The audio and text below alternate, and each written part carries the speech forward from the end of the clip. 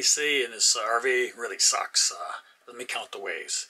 First off, when it's really hot, like close to 100 degrees, yeah, the RV won't cool off below 85, and yeah, I can't sleep when it's that hot. It's just too noisy trying to watch TV or go to sleep. Many campgrounds have rules about when you can run generators, so after 8 o'clock, you're kind of SOL. So anyway, yeah, we had a problem on our last trip. We were going through Fort Stockton, Texas. I think it was like mid-April. But anyway, it was 97 degrees at 4 o'clock, so I just said, to heck with that. We ended up getting a hotel room with air conditioning and a hot tub. Staying here for the night. In with a pool inside, pretty cool. So the hot tub was fine, but in reality, I didn't buy this RV so we could spend the night in hotels. So anyway, I need to do something about it. So today I'm making 3 modifications to the AC to improve its performance and to help us to sleep at night. The blower in this Coleman Mach 8 air conditioner, it just kind of blows the air into a box. It's a plenum. As you can see here, the size of this opening is much bigger than just the side vents. Yeah, and that pressure buildup causes the air to go out into the ducts on the left and the right side.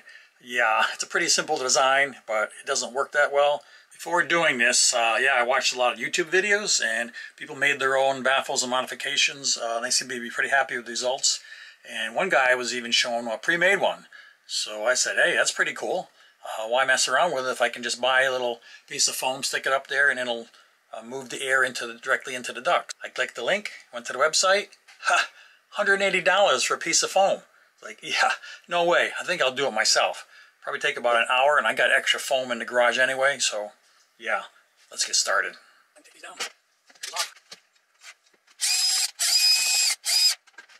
Cold air comes out here from this fan, and returning air can only go in through here, so it's a really small opening.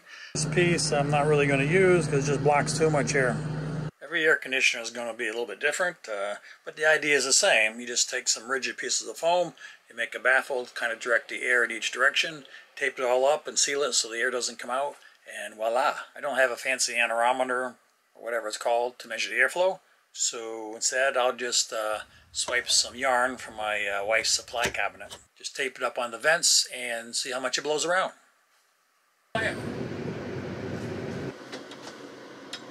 I also measured the air temperature. It's been running for just a little bit, coming out of the air. And yeah, it turns out it takes about 10 minutes for the air conditioner to really get it cold. It's got to cool down all the stuff up on the ceiling and the ductwork, whatever. So yeah, it does take a little while. So I removed the grill and a plastic plate that was up there. And took a look at the plenum. Yeah, I was surprised how small it was. So anyway, it's not going to take much material. I got some iso board out that I had left over from insulating some other stuff, and just cut it up with my saw, taped it together with some aluminum tape, and test fit it, put it in there, and tried it out. Yeah, I did have to seal all the way around it because I didn't want air coming out of there. I want the air to go into the ducts. So visually, I'm getting more air coming out of the ducts, and it's also a little bit quieter too. It was about 2 dB quieter on the sound meter, especially in the bed area. So yeah, I'm good with that. So I think that was a success. Let's check in the back. That's what I'm talking about.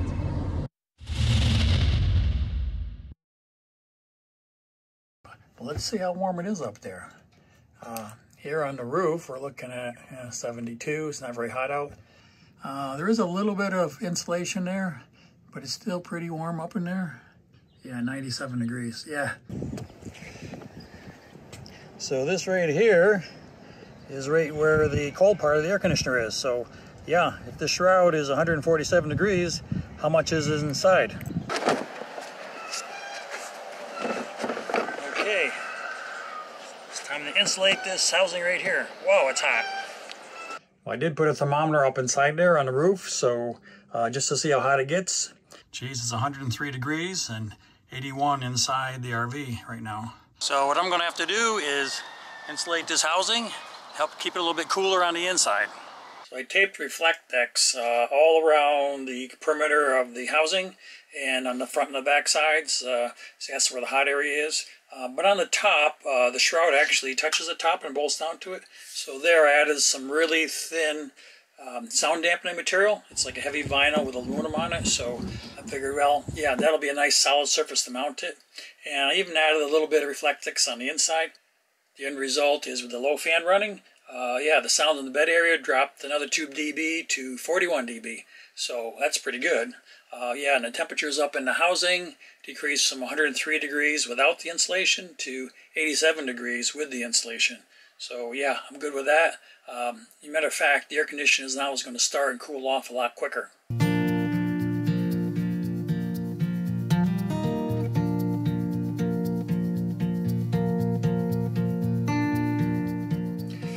This self-start for 2 reasons.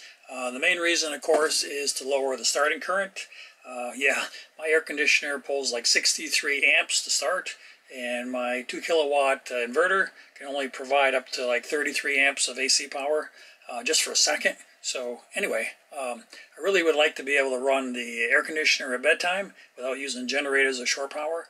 The second reason is my wife's a light sleeper, and the compressor, when it kicks on, sometimes is a little bit of a jolt, and that can wake her up at night. So yeah, hopefully it'll smooth that out. I decided to go with the EasyStart from Micro Air. There are several knockoffs like Self-Start RV and things like that, but the EasyStart seemed to have the best reduction in current, so I didn't want to take any chances, so I went with them. On the Amazon site, they have a model that'll work from 100 volts to 240 volts. And I think it even has Bluetooth. Yeah, I really didn't need that. I just went to the manufacturer, got their 120 volt version. Yeah, it was like 60 bucks cheaper. So for $300, I said I'd give it a shot. The wiring on this turned out to be a little more difficult than I anticipated. Yeah, it has 4 wires, but yeah, there's no good way to get them into the electrical box. They say just to route them through one of the existing openings. Well, yeah, good luck with that. I already had 4 or 5 wires in each one. Yeah, this was the hardest part, was getting all these stupid wires in that thing. So anyway, I think it's okay now. We'll continue on. Took a lot of finagling around and trying to make the little hole a little bit bigger. So anyway, I eventually got them through the grommet and into that. But otherwise, the hookups was pretty straightforward. I don't know if I can see it, but that black thing is the start capacitor, and the big one is the run capacitor. Got this sucker out. I'm not going to need it anymore, so goes in the trash. Okay, I pulled the white off from the run cap, and this is the one that goes out to the compressor, and I'm just going to splice it into the brown. I ended up shortening the wire because there was just too much there, and then used those Wago connectors. It's the first time I tried them, and they're real easy. Just strip the wire, stick them in, click it back down, and you're all set to go. These soft starts are made to work with just about any air conditioner. So as a result, there's lots of different wiring diagrams. They give you a QR code, you can look it up. So I did that. I have a Coleman Mach 8, but it's the early version, so it might be different from yours. This coach was actually built in 2015 chassis, so after I had it all wired up, I came down. I started it from the shore power 4 times in a row. The 5th time, yeah, you need 5 times for it to calibrate the microprocessor in it. I decided, well, maybe I'll try my inverter and the batteries. Turned on the batteries, the inverter, put it on cool, son of a gun, started right up.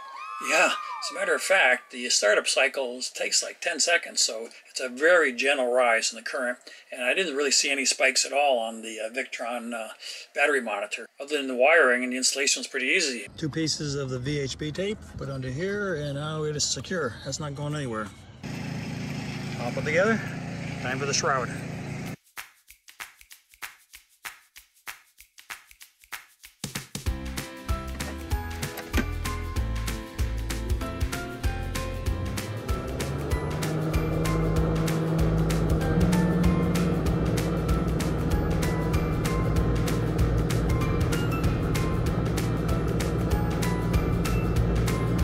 Nice.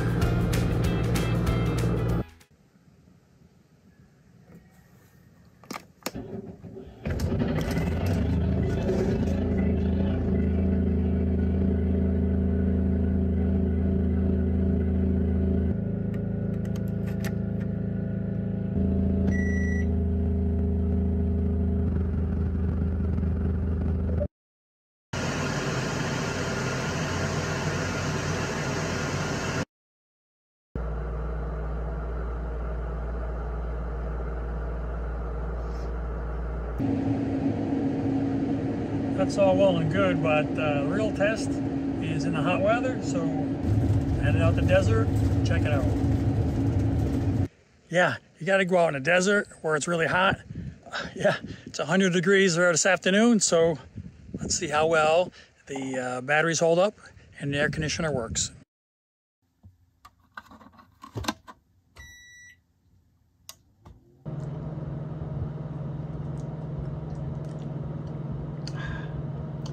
Not bad with a little AC going. The air conditioning was working really well, but after 28 minutes, got an input fault from the inverter. What's up with that?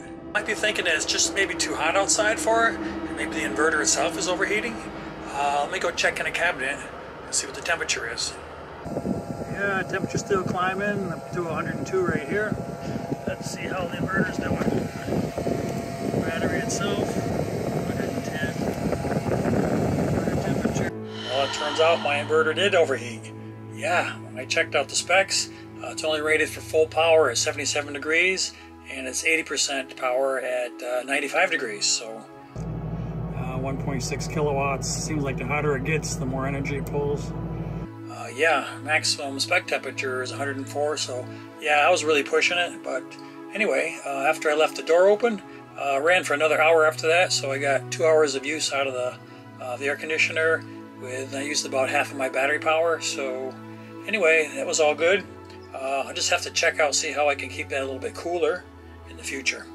But anyway, the first two modifications, adding the baffles and insulating on the roof unit, that worked out pretty well. There was no drawback. I got a little bit more airflow and a little bit quieter, especially in the bed area.